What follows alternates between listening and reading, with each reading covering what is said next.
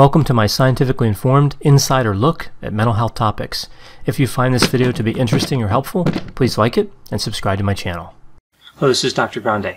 Today's question asks if I can comment on the mental health, personality, and behavior elements of the community known as the Incels, so the involuntarily celibate. Now, the members of this community and some of the specific people I'll be talking about are, of course, real people. So I'm not diagnosing anybody here, just speculating on what could be happening in a situation like this. So as I indicated, the term incel stands for involuntarily celibate. And I've only really ever heard this term referring to males who want to have sex with females. I suppose it could be used in other situations, but again, I've only heard incel used in that way. So the word involuntary, of course, means that someone doesn't have a choice. And in this case, the word celibate means not having sex. Although the original definition for celibate meant someone who doesn't get married. So the not having sex part was really implied with the not getting married part. Now, the incel ideology, I'll just call it that, ideology, is distinct from the MGTOW ideology. That's the men going their own way community. Although technically someone could be a member of both communities at the same time. Now, this construct, this incel construct, is more than just heterosexual males who are unable to find a partner. There's an underlying ideology behind this community. So just like with any philosophy or ideology, the beliefs are going to be on a continuum. And there are people who identify themselves as incels who don't necessarily believe in the more extreme elements of this ideology. It's worth noting that some of the incel forums restrict the posts containing violent or extreme views. So we see some self-regulation in the community starting to happen. In this video, I'm really going to be focusing on the incel ideology in the context of extremist behavior. So what does this incel ideology look like? Well, the first thing to understand is it's not a well-organized community. It mostly exists online, and some of the online communities have been abolished or restricted. And we saw this with Reddit some time ago. They banned the incel subreddit. But even within this fragmented community that is not standardized, we do see some literature detailing some of the more common beliefs of this group. So as I mentioned before, the incel ideology is more than just men frustrated because they are not successful at finding a female partner, but rather it's a form of male supremacy. Members of the incel community, I'm just going to refer to them as incels. Incels believe that they have the right to have sex, and that when women are not attracted to them or withhold sex, those women are violating those men's basic rights, the basic rights of the incels. This group seeks vengeance against women in general for this behavior, but they direct a lot of anger toward the most attractive women. They refer to these women as Stacies. And they direct a lot of anger toward the most attractive men who are having sex with the attractive women. They refer to these men as Chads.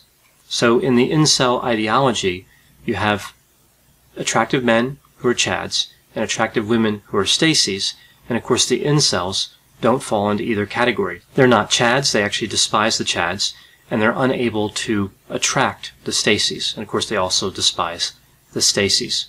Now, specifically looking at some of the incel groups that focus on vengeance, we see the incel rebellion and what's sometimes called the beta uprising or the beta male uprising. So what we see here is that the incels believe that a relatively small number of very attractive males have sex with attractive females, and therefore the incels cannot compete with them, with the people they call Chads, and they cannot have sex with the people they call Stacies. They believe that these men have an advantage because of online dating sites and social media sites that tend to focus on attractiveness and not on other areas where the incels may have an advantage of their own. So a lot of this is really about the physical attractiveness of the Chads, as they call them, and the Stacies, as they call them. Now, we see in reviews of website postings, which is really one of the ways we understand the incel ideology because it's not studied well in terms of research at this point, that many in this community advocate violence against women. I mentioned that before. And there have been a series of violent incidents tied to people who identify themselves as part of the incel community. The number of violent instances is really unknown because we don't know what everyone was thinking at the time when they commit crimes. But there are a few crimes, specifically murders, that seem to be clearly tied to this ideology. Probably one of the most well-known occurred in Isla Vista, California on May 23, 2014. A man named Elliott Roger killed 6 people and injured 14 others before killing himself. He left behind a 137-page manifesto and social media post talking about his involuntary celibacy and how this is what led him to commit these murders. He described himself as the perfect guy and the supreme gentleman, which are 2 references we hear later on in this incel community. He also believed that he was superior and the true alpha male. So he had some really strong kind of extremist beliefs. In Roseburg, Oregon, on October 1, 2015, we see a man named Chris Harper-Mercer killed 9 people and injured 8 people before killing himself. He also left behind a manifesto that mentioned how angry he was that he did not have a girlfriend, and that manifesto mentioned Elliott Roger. In Aztec, New Mexico, on December 7, 2017, we see a man named William Atchinson kills 2 people before killing himself, and he used the pseudonym Elliott Roger in online forums. So again, kind of connected back to the incel ideology. In Parkland, Florida, February 14, 2018, Nicholas Cruz kills 17 people and injures 17 others. Cruz had previously posted online that Elliott Roger would not be forgotten. In Toronto, Ontario, April 23, 2018, a man named Alec Manassian drives a van through the North York City Center Business District, killing 10 and injuring 16 people. He was arrested after trying to provoke an officer into shooting him. We see that he made social media posts where he referred to the Incel rebellion and to Elliott Roger. And the last one I'll mention here occurred in Tallahassee, Florida, November 2, 2018. A man named Scott Byerly killed 2 women before killing himself. It was later discovered he identified himself as an incel, and he also mentioned Elliott Roger in social media postings. So with all this in mind, we see a great deal of disturbing behavior, murderous and criminal behavior, that's associated with some of the people in the incel community. Which brings us to the idea that there may be mental health and personality characteristics that are different for this community as compared to the general population. So first, looking at the personality aspect, I'm going to use the 5-factor model to describe the potential personality profile at work here. So the 5-factor model contains 5 big traits. I remember them through the acronym OCEAN: openness to experience, conscientiousness, extroversion, agreeableness, and neuroticism. So the typical profile for a member of the incel community, again, especially someone who has an extremist view, would be low openness to experience, but that wouldn't always be the case because there could also be high openness to experience, where sometimes we see psychoticism. Low conscientiousness, in general, I think that would be the case. Low extroversion.